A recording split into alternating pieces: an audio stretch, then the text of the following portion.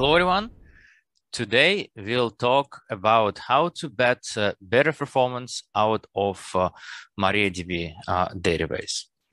But before that, let's briefly cover the trends which I have been seeing in the market for about last 5 to 10 years, which I think makes this presentation important and relevant. One, if you look at overall in average, we see really reduced database experience. We see fewer databases which are really managed by professional DBAs and more managed by developers and jack of all trades, which may be responsible for infrastructure overall or have some other responsibilities, is not really focused all their career on database alone. What we also see is what there are a lot more database deployed as so-called fully managed database in the cloud. And what happens in those cases is what typically cloud vendors doing that fully managed deployment don't focus too much on squeezing as much as possible from existing database vendors, but suggesting their customers to run the bigger issues because, well, that's easier for them, and that actually provides more revenue as well. What we also see, of course, in the world, that we have more and more apps, more and more software in general, as well as more and more data out there. Right.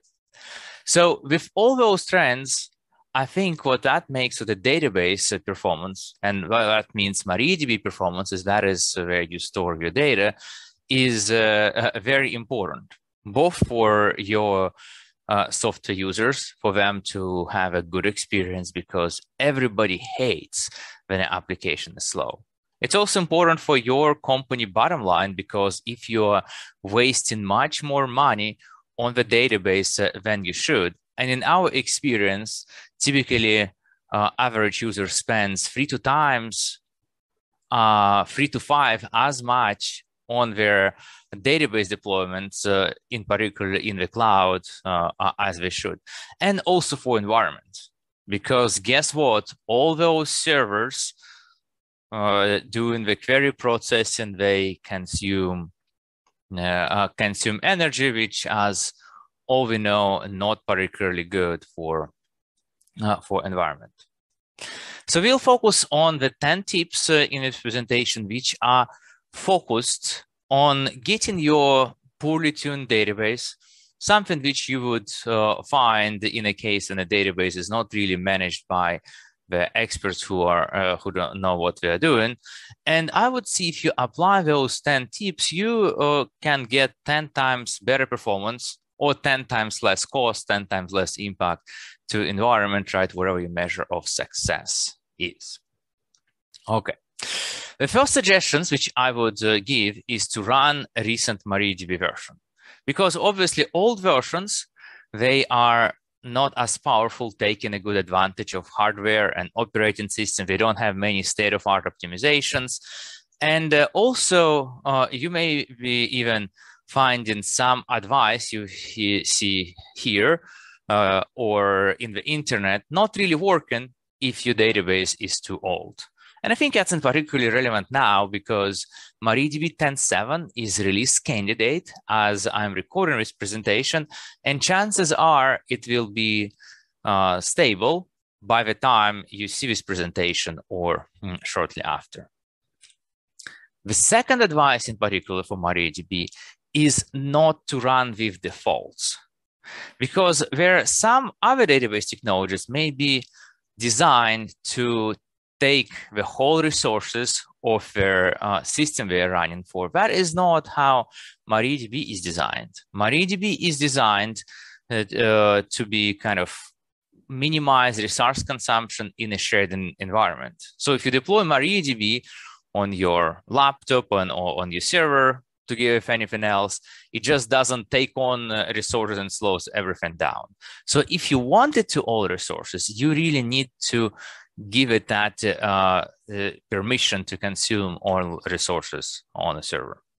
You'll find a lot of articles about tuning MariaDB settings, but these are top settings which I would recommend to get right, and that typically give you the very big return for your buck for most database environments. That ensures, for example, database can get a lot of connections, much more than default, as well as use enough memory for database cache, which is typically where a lot of performance gains are possible. You also want to consider operating system limits, operating system limits. Now, if you're looking at on Linux is actually quite good scaling itself according to the environment. And while there are a lot of things you can tinker with in Linux for advanced performance optimization, typically the most important one to get right is number of open files allowed for a process. If that doesn't match your needs in terms of connections or amount of tables you're working on, you may be getting in the trouble. The next one is very important. If you think about the database from a very high point of view, what it does is it takes the queries, process them, and returns your results. So the query performance is essentially what a database performance is. And what that means is by really examining what queries you have, which queries are slow, which queries are efficient, and fixing them, you can really get a lot of mileage, right? If you optimize the query, either by changing the query or by adding the index, you may speed it up by 1,000 times or more, which is far more than you can get by adjusting the settings or getting the instance size. So that is very important to get right. At Percona, we have a tool for that called Percona Monitoring and Management, which allows you to find the queries which are causing the loads, to understand how those queries are executed, how many rows they traverse, are we waiting on disk I/O, and so on and so forth, as well as check explain for those queries. I don't specify that as a separate T, but that is something which I would everyone want to encourage both developers and DBAs to really learn to read explain for the queries and to see what is a good explain and bad explain. And there you can easily tune some queries based on what explain is telling you. That is a very powerful tool, which I would highly recommend you to learn. Now, there is also a pro tip about the queries. What the best way to optimize a query is actually to eliminate the query. Right? You would be surprised, but in many applications, there are fair amount of queries which are not needed, which may be coming from an old application version. So maybe developers just do something like generic. Oh, you know what? I initialize this object which loads all this data, and then I call it method, which only uses 5% of the data and doesn't touch anything else, right? Looking at examining the queries which given application action transaction generates, and actually questioning whether they all should happen and they actually generate the data which application needs or changes which application should be doing is a very powerful trick. The next thing is to get rid of unused versions. And that is especially important for applications which have been around for a long time. Because as you optimize your queries, chances are you are adding more and more indexes. And as you change the queries, some of those indexes may not be needed anymore. So what you want to do is to check on your unused indexes, which is actually easy to do with sysschema, but only if you run MariaDB 10.6 or later. And then after you've done that, you can use this new feature in MariaDB called ignored index to temporarily disable index to see if your application still runs well. Why do you want to do that instead of removing the index altogether? Well, the reason is if you remove the index, it may take a while to add it back, which can actually cause a downtime if you remove the wrong index. At the same time, enabling index back is a very quick operation. The next thing I would recommend is to learn schema design. And that is similar to explain, is not a triviality, but more elaborate undertaking, but that is a very important one. Because if you design this schema, which doesn't really fit your application needs of data storage and retrieval, then you cannot really just rewrite the queries to optimize them. Your tools will be limited. You also, for a bad schema, would not be able to just add indexes so everything just works wonderful. If your schema really bad, then you will have very bad performance, and there is just nothing you can do about that. So learn how to design schema properly, right? And at least kind of long term, consider evolving the schema so it is optimal for your application. Now, as your application grows, sooner or later, it will grow beyond what a single server can handle, even if that is a very well-performing, well-optimized server. And that is where you need to learn the tools of how you can go beyond the single server. One approach which you take with MariaDB is replication, where you would create several copies of data. And then using technique of read-write splitting, you can send read queries to replicas. And that can really give quite a good benefits in performance, as well as serves high availability, as well as give you some flexibility in operations, such as, for example, you can upgrade your database infrastructure without downtimes. So if you think about all really large-scale production deployments are using some sort of replication, you can use read-write splitting as a technique in application to make sure you're changing the sending the read queries to read replicas, while writes have to go to a primary database which is able to serve them. Another technique which is used even in a larger scale is called sharding. Then instead of just replicating data, you are spreading your data, kind of slicing it across many database cluster, and that can really help you to deploy MariaDB on a giant scale.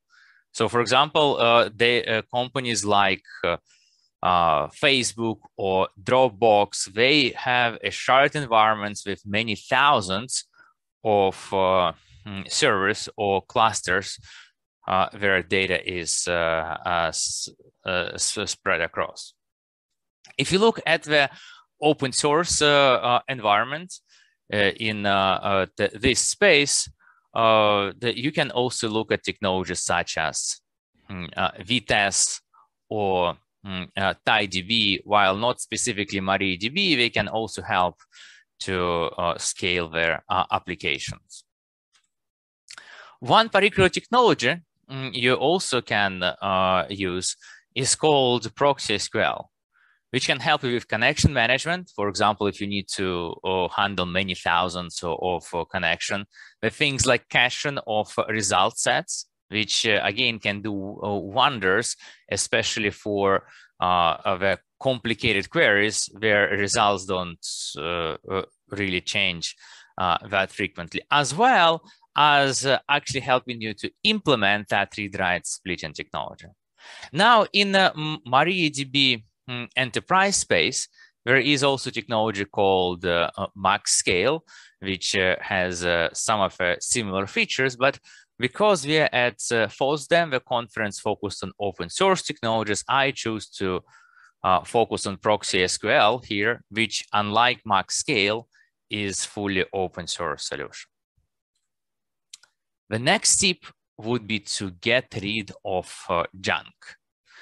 And that is another thing which may come to you as a surprise, but if you look at the database, especially which have been around for a while, a few years, there is often a lot of junk in the production. Sometimes it is unused tables.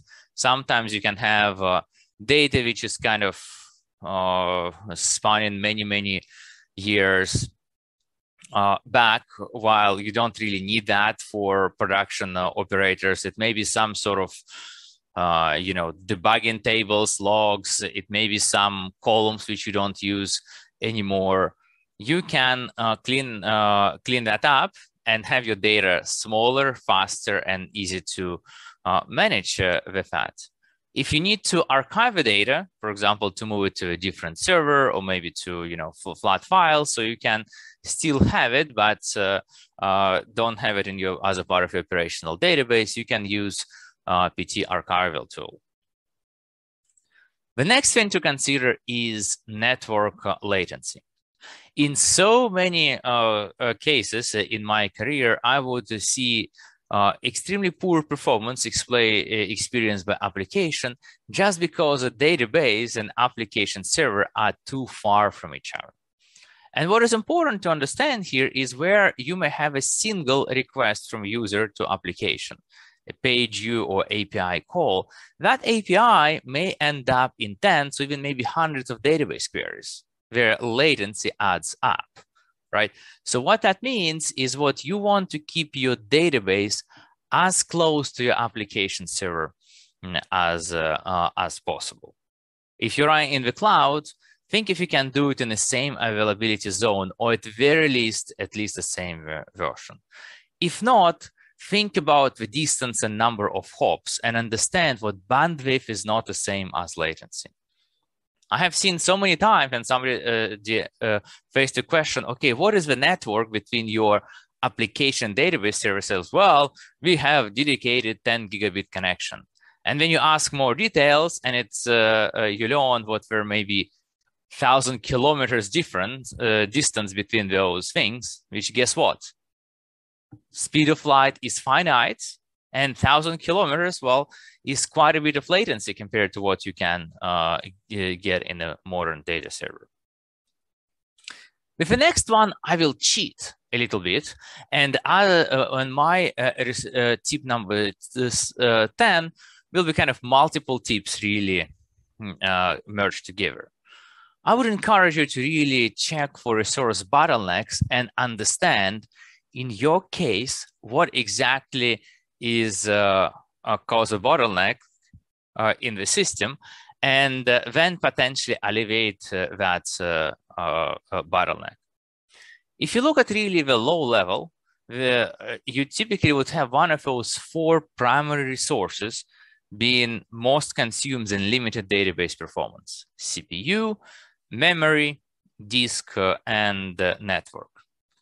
CPU is kind of interesting because you may be either bound by number of cores, right? In general CPU capacity, if you have a lot of concurrent queries going on, or in certain cases, your application may be suffering because you have some single-threaded query which just doesn't run as fast as you need. And because of that, you may need to get a faster cores or more cores. And these are different choices. One of the tools you can think about wherever you are having enough CPUs is also to look at the run queue latency, which pretty much tells us how long it takes before their query is ready to run, right, on the CPU. It has to wait in the queue before it's actually scheduled by operating system. And I really love this iOvisor BCC tool collection, which really can help you to see that. Another tool to consider, or another thing to be aware of is a CPU steal, which can happen in some cloud instance, and which really can make your database instance to go much slower than you expect. If you're running in the cloud and you need more CPU, you can choose so-called compute optimized instances. This example from AWS, but you can find the same in other cases. Another thing to focus on another resources is memory. In case of memory, getting more memory allows you to cache more data, which is much faster than relying on disk. I would also encourage you not to run out of a virtual memory, because if you do, well, guess what? You will see the crash, and database will take a time to recover, causing some application downtime. You also want to avoid serious swapping. It's better to have a smaller buffer pool, smaller cache, than swapping. But do not look just at about the swap space used. See if there is swapping in a significant level, right? Many megabytes a second going on at persistent level.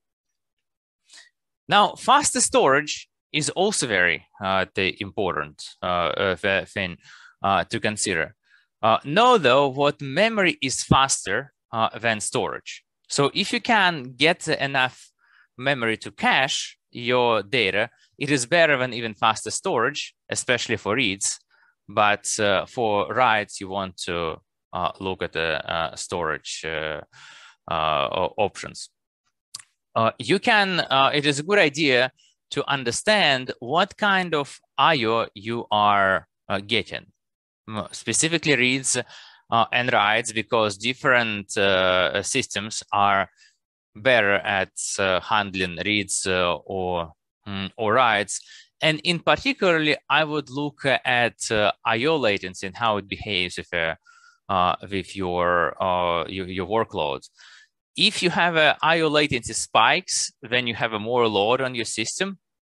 That often means that you do not have enough capacity on your storage in terms of performance. For database, besides reads and writes, I would also encourage to think about this special kind of I/O called fsync, which basically says, flash my buffer directly to the disk. And that can be taken more latency or different performance compared to normal disk I/O. And certain I/O storage systems may be good in general read and writes, but quite slow with fsyncs. One of the tools I also like to use here, besides the average, is another tool from BCC collection, which allows you to see the latency of block device, and in particular distributions.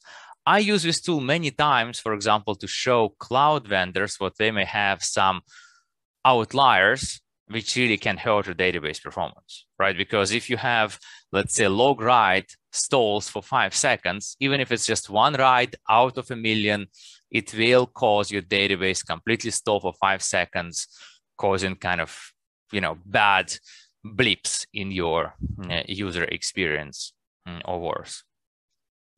And now I will cheat again and give you another advice number 11 to tune by the credit card if you have to.